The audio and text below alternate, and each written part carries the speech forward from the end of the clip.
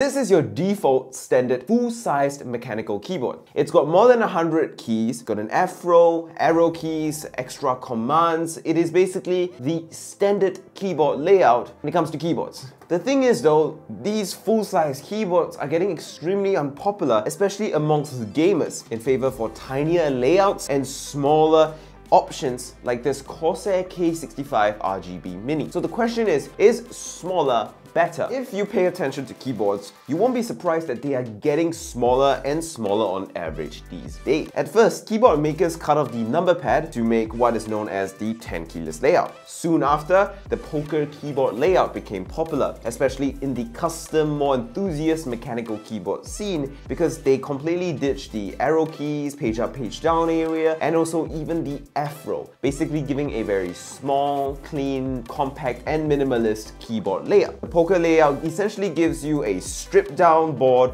with all you need to type, words and sentences, and nothing else, with most of the functionality that was lost hidden behind a function key layer and comma. Even crazier than that, keyboards got even smaller, with 40% or smaller ortholinears appearing on the market. But of course, that never really hit the mainstream because it is too crazy for most. And since most people still need the arrow keys and some other functionality, the market kind of pulled back and reeled back a little bit in kind of a regret at making things too small and simplified. And the 65% as well as the 75% layout became extremely popular by being a lot more compact than even 10 keyless keyboards, but retaining a lot of functionality by having keys squished together to improve the amount of buttons that you still have control and access to. Keyboards like the GMMK Pro, the LK67, they are extremely popular these days, and they are those layouts that I've just mentioned. So, is there an advantage to swapping over to a smaller keyboard? Well, I tested a K65 RGB Mini, and while it's a Mac keyboard, a mechanical one, and I have a dedicated page for that called ZXTECH, which you should go and check out for sure, that page is more for people who just want to get into the really nitty-gritty enthusiast stuff. Today, we're just talking about general practicality when it comes down to keyboard size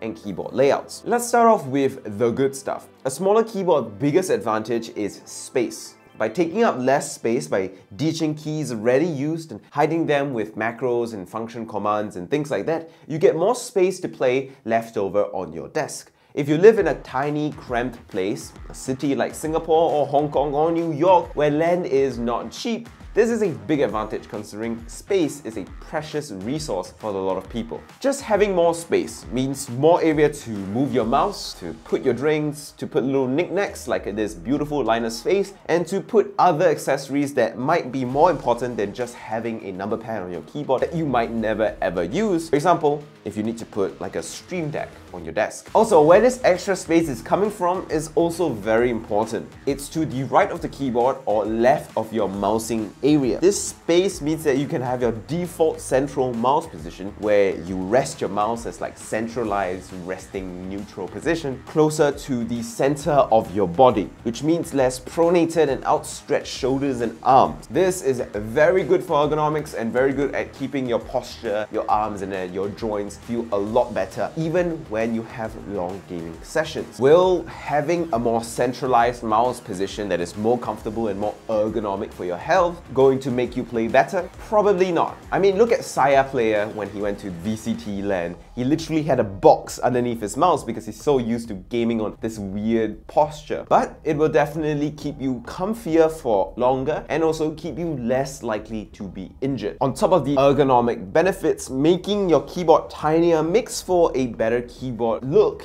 and a better looking setup. It means that things look a lot sleeker when you have less bulky of a keyboard, and when you lose the number pad and arrow keys, you end up with a lot more of a symmetrical looking keyboard, which is really nice. And let's be honest, who doesn't want a nice looking setup? And finally, a smaller keyboard has one massive improvement over full-size, bigger keyboards, at least right now as the world is beginning to open up and we declare COVID is over. And that is portability, which is returning to the top as one of the most essential features or considerations as travel returns. So that way, if you did develop a keyboard addiction over the pandemic, a smaller keyboard means that you can bring your emotional support mechanical key along for the ride, no matter where you're going, be it for a business trip or to holiday. Oh yeah, and subscribe to my keyboard channel because when I go to France, I will be building a keyboard everywhere I go. But it isn't all perfect. Many people definitely need a lot of extra keys that we lose when we move to a smaller board. Should you move to a smaller board or should you not? Well, for one, you need to be aware of what keys you actually use often. Do you really use the F keys all the time? Or is it a sometimes thing and having the F keys hidden behind a macro or a kind of a shortcut isn't a big deal? Also, must you have your keys in the same exact spot as in a default standard full-size keyboard?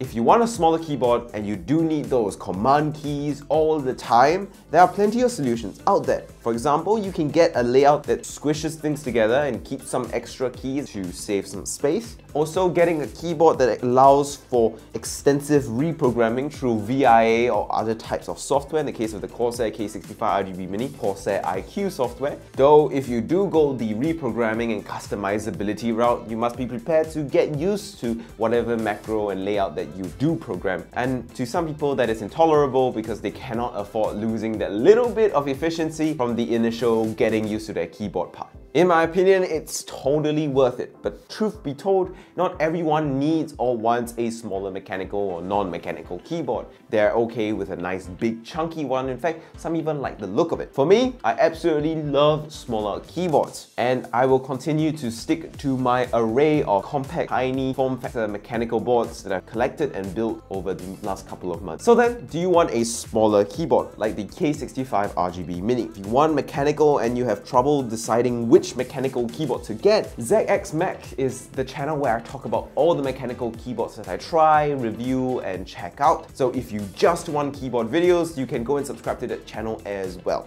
But don't worry, stay tuned to ZXTECH because I'll continue to talk about many other different types of tech and peripherals and consumer electronics. It's just that if you only want keyboard videos, ZXTECH is the place to go. There's a lot of fun stuff coming your way, so make sure you stay tuned and stuff. And with that, thank you guys so much for watching. Like and subscribe, and all love to you guys. Hit record. Some cases, no.